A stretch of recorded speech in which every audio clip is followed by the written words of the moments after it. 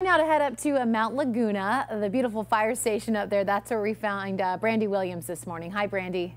Good morning, everyone. I'm at the Mount Laguna Volunteer Fire Department learning more about fire safety and learning more about these big old toys, the fire trucks. Chief Dennis Sherman is here to tell us about these big toys. This must be one of the fun things about your job. Well, this is one of the things about our job that's important. If you look around, we have different engines for different purposes. This one in particular is very important to us. We purchased this in '02 or early '03, and it went out on the Cedar Fire and went out in the fires of '07. This thing has seen a lot of service, and it's a great truck. It's interesting that the foundation that we're bringing to light is the one who provided funds for the purchase of this. And I was going to ask you about that because you are a volunteer fire department. So how do you get things like this? Well, mostly through grants, or we ask businesses or corporations to help us out, and this foundation looks at the needs of all the volunteers.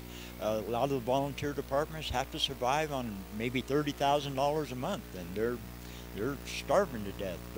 And so to have a vehicle like this that we can put out on fires and put it to work and help save people's homes and stuff, that's just such a great and wonderful thing. What is this particular department in need of right now? We're always in need of medical equipment, updates.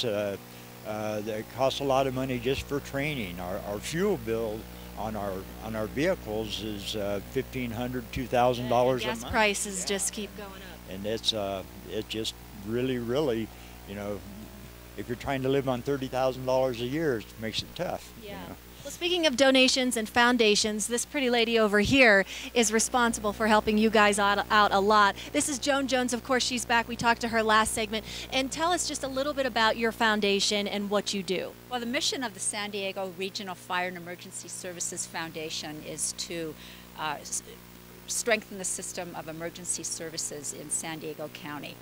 And we're able to do this by receiving grants from the community. Without those grants from the community, we could not provide the support to all the different fire departments like Chief Sherman was just saying. So we look to businesses and individuals to give us money, donations, so that we can buy the equipment that is needed by these departments.